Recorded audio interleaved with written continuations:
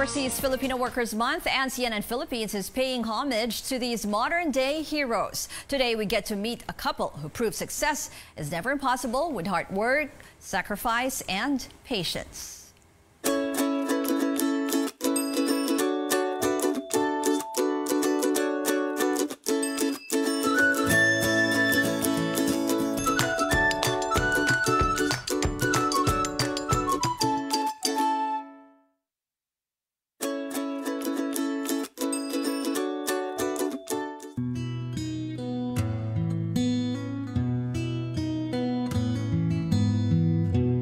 Nakita ko yung nanay ko na nakaluhod na at kinakamay na yung loob ng inodoro. Parang doon ko na-realize na ganito pala kahirap ang ginagawa ng nanay ko sa abroad.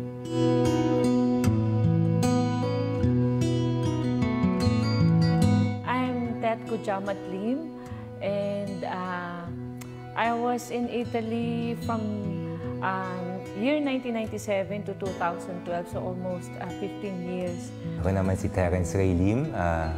I'm an electrical engineer by profession. I went to Milan 10 years ago. Lumaki ako na sa pamilya ng mga nag-aabroad, nag-OFW, naghahanap ng greener pasture sa ibang bansa. Then one day I decided, pupunta rin ako sa ibang bansa. Susunod din ako sa kanila. But then, dumating yung time na sabi ng nanay ko after 2 weeks, Tet, di ba sabi ko naman sa'yo, pag pumunta ka dito, sigurado ka ba na kaya mo maglinis ng bahay? Nung nakita ko siya nakaluhod na sa inodoro, yun kasi yung pinakamasakit na nakita ko sa paglinis ng bahay. Sobrang bigat pala nun pag nakita ng mga anak. So parang nagdugo yung puso ko nung nakita ko siya. Sabi ko, ito pala yung buhay sa abroad. Pagkatapos namin, meron ulit isang bahay na lilinisin. The same, luluhod ulit siya. Tuturuan niya ulit ako. Maglilinis kami padalas. And then, lunchtime, wala kang oras kasi nagmamadali, may sunod pang bahay. So you have no choice, at kakain ka lang ng sandwich. After some months, tumawag yung father ko. Na-stroke siya.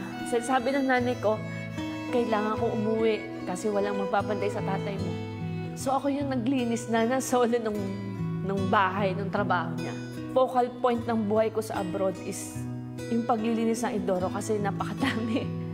And then yung luluhod ka, hindi ako papayag na yung sunod kong henerasyon, ganito rin yung pangyayari.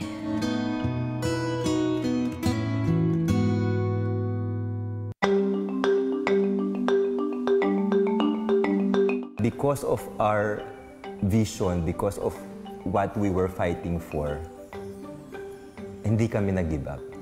Sabi ko, hindi naman pwede habang buhay, maglilinis kami ng bahay. Luckily one day, may nakausap akong Pilipina na may nagbukas na remittance center na kailangan doon ng part-time. So sabi niya, mag-apply ka, baka matanggap ka. So that was the first step sa pagbabago ng buhay ko.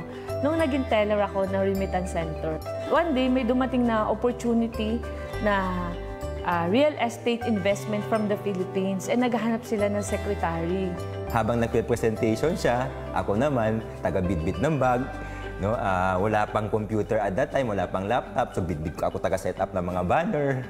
And I became so passionate about it na at the end of the day, nakita ko na yung sarili ko, ako na yung boss. From that time on, as early as 2009, every year, meron kami mga mission na pinapalaganap sa iba-ibang bansa. Ang message ko sa mga OFW all over the world, face your fear, don't settle for less. And how I've always wished and prayed that someday, uuwi sila ng Pilipinas nang wala ng balikan at makakasama nila yung kanilang mga mahal sa buhay.